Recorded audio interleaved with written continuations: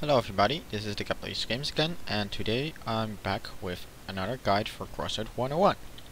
Today we're gonna cover the cabins, together with the energy system and the generators.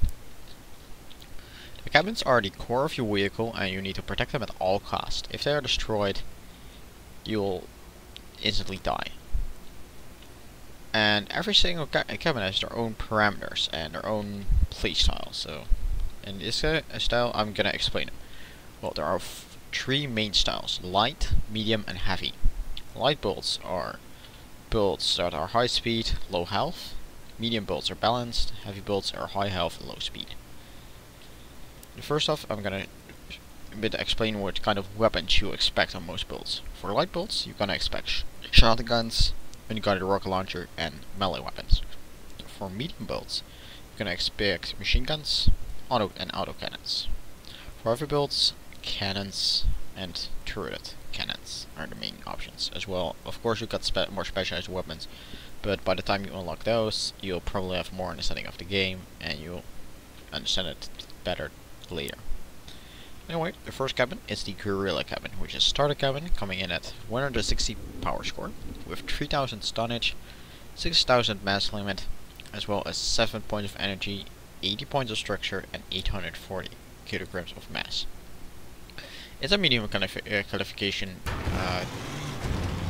cabin, so if you accelerate, you go up to around here, the medium speed. In my guy did add an engine on the back, so the acceleration is quicker than you can expect on most other builds. And this is about the max speed you can get for it. It's good, but not great. The actual strength of the cabin itself is rather low, and you actually want to upgrade it to the Huntsman as quickly as possible because it is much faster. Anyway, the next one is the Docker. The Docker is a heavy class cabin which comes in, which has much slower acceleration and general max speed, as you can see here. This is about as fast as you're gonna go. Ready for this thing. So you're not really gonna get faster. Anyway, the stats for this thing are 250 power score, with 6,500 tonnage and 13,000 mass, 9 energy, 180 points of structure, and 2,300 mass as well. For the next one, we got a Duster. Duster is a small light cabin which is only obtainable by the closed beta test or via the market, so you cannot craft or gain it into normal missions. 250 power score, very high speed for since it's a light cabin. 1,800 tonnage, 3,600 mass limit, 7 points of energy, 40 points of structure, which is the lowest out of all cabins, as well as 280 kilograms of mass. So your acceleration for this one is pretty quick as well. But the max speed, it goes on and on and on. It just keeps on acceleration. See, this thing is much faster as the other two builds, so you can use it on good light builds initially until you get the slightly better buggy cabin. Next one is the Huntsman. The Huntsman is almost a carbon copy of the Guerrilla, however, it's of common rarity instead of starter. So, it's 250 power score, a medium speed as well. It's slightly stronger and quicker than the Guerrilla. It has 4,250 kilograms of tonnage, 8,500 kilograms of mass limit, 8 energy, 85 points of structure, and 710 kilograms of mass. Well, as you can see, it's just about as fast. It has better acceleration than the other cabins, but the speed is only a medium, just like the Guerrilla. Last, you got the WWT-1. Oops. WWT-1 is medium to heavy, so it's a little bit in between there. You can get get away with it at medium speed as well as on the heavier builds. So it's a bit of a niche one for in between. If you're gonna choose between the heavier Docker and the lighter Huntsman. It comes in at 250 power score as well as all of the common cabins. It's a little bit stronger with 5,250 kilograms of tonnage, 10,500 mass limit, 8 points of energy as well, 100 points of structure, and 930 kilograms of mass. Next one is the bear cabin. The bear cabin is a lookalike version of the huntsman and the gorilla cabin, similar looks, but it's rare, with 750 power score, even more strength and speed, 4.8 thousand tonnage, 9.6 thousand kilogram of mass limit, 10 energy, 140 points of structure, and 1150 kilograms of mass on its own. The only way to obtain this thing is via the market or buying the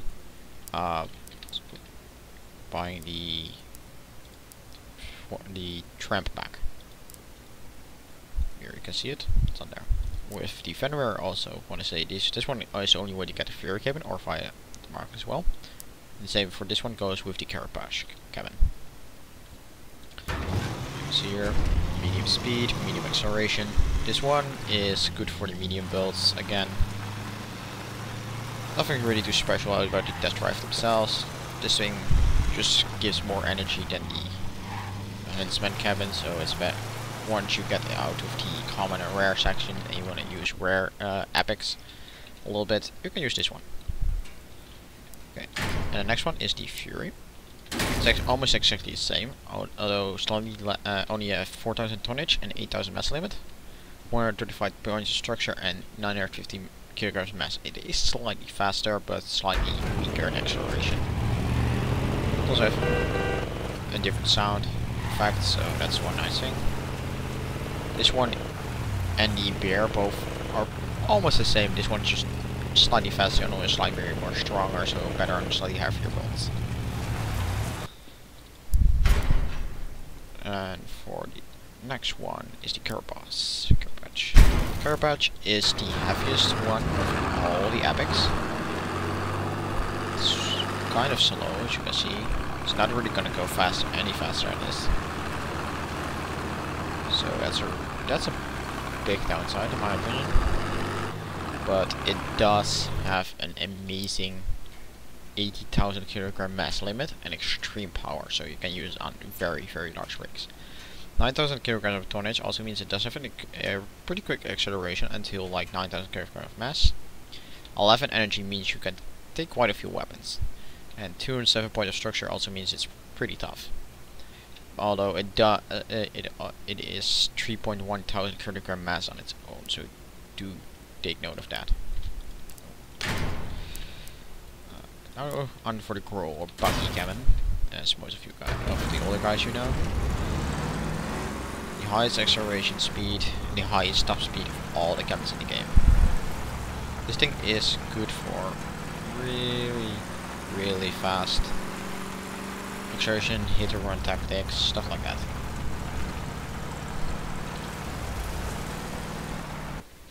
Oh, anyway, for the stat card, 750 power score as well. 2.475 kilograms of tonnage, 4,950 kilograms of mass limit, 9 points of energy, 60 points of structure, and 410 mass. Next one is the Jawbreaker. Jawbreaker is another heavy cabin with 750 power score, 7,000 tonnage, 14,000 mass limit, 11 energy points, 225 points of structure, and 2,550 kilograms of mass limit. This one, well, it kind of sits between the medium and the heavy ones, but it does have the high energy of the heavier ones, so it is probably one of the best rare cabins out there.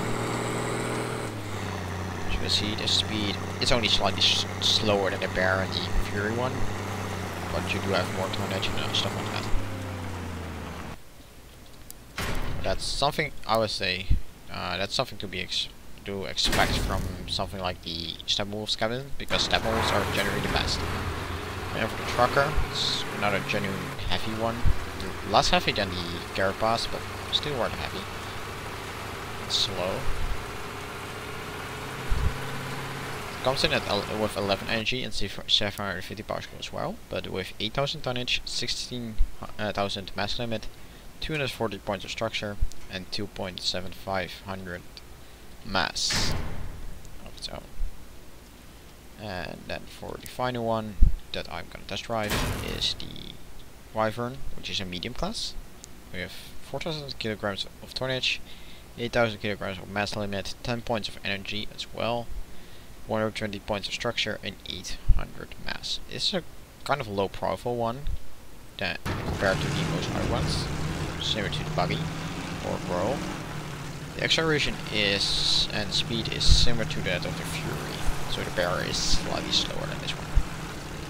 Although this one might actually be slightly faster even. So it can be used on medium to light builds even. If you want to go for the 10 energy for the total of max 13 energy with the gas generator compared to the 12 of the Brawl, because only having 12 kind of limits your options. Anyway, onto the energy system. For this I'm gonna use the drill breaker, because I can easily place weapons on there. Okay. I'm gonna start out with an executioner 8mm cannon on top. And a Fatman on the bottom. Oh, actually, I forgot I got engine. As you can see, I now got 11 out of 11 energy used. I can use both weapons. Same time, no problem. But what if I wanted to get a use my Whirlwind instead of the want to use a, if you're going to place a Whirlwind right there, want to use a second Whirlwind put here. It's not possible because I only have 11 energy. Now for that, you want to get a generator. You got multiple kinds of generators. I'm going to put them in here. First one is the light generator. Light generator is very light, only 36 kilograms of mass. It only has 1 energy, and it's relatively safe with only 150 damage in a 2-meter radius when destroyed. It has 485 power score and 101 health. The next one is the from the Nomads, the hazardous generator. It adds 2 energy, but deals 700 damage in 8-meter radius when destroyed, and only has 25 points of structure. So it's very dangerous for its own user. It also is notably heavier with 108 kilograms of mass and 310 power score, also makes it more expensive in the power score region. Next one is the Scavenger's Heavy Generator. Heavy Generator is relatively safe again, 141 point of structure with 350 damage at 4-meter radius and 2 energy, 345 power score. The mass, however, is much heavier, 576 kilograms, and also is much larger, being 2 by 6 by 4 instead of 3 by 3 by 2. So each of these ones do have your own choices for that. The last one is on the Lunatics faction, on the Epics, which is the gas generator. 3 points of energy, 1500 damage in 10-meter radius when destroyed, under 460 power score, 34 points of structure, and 144 kilograms of mass. This thing is 6 by 2 by 2. It's relatively small for a generator. And this one is gonna always gonna be your choice on the bigger builds, because having the extra point of energy compared to the other ones is also always better. So for me, I'm gonna add the hazard generator on the back, because of course it's safe, so I don't really have to worry about damage or whatever. Pop this one up there. Now I'm gonna use both guns again. No problem. I do want to point out if for example I got this one right here, and I have a, well, you might think, hey, if it takes damage, you might want to use it like this. If you place some parts and then connect it all the way to the back, so if it gets destroyed, it doesn't do damage. But once it gets destroyed, I'll show it up right here. Once this part gets destroyed like this, right here, one of these guns will stop working because there's no longer enough energy to support both weapons. So you do want to protect your generator as close to your can as possible and keep it up, because otherwise you will not be able to use your weapons anymore. Having a bigger generator can also give you the option to add, for example, a cooler. The cooler can increase your cooling time, increase the effectiveness of your weapons.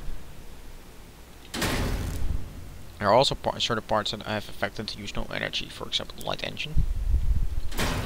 Gives you a little bit of acceleration without actually having to worry about the energy requirement of it. You see, it's getting pretty fast for this kind of heavy build, and I get both minutes as well. Cooling time is 40. Here you can see I shot the cabin, the generator right there, and just instantly went boom. So, finally, you also got these stiff like radar detectors, which use energy as well.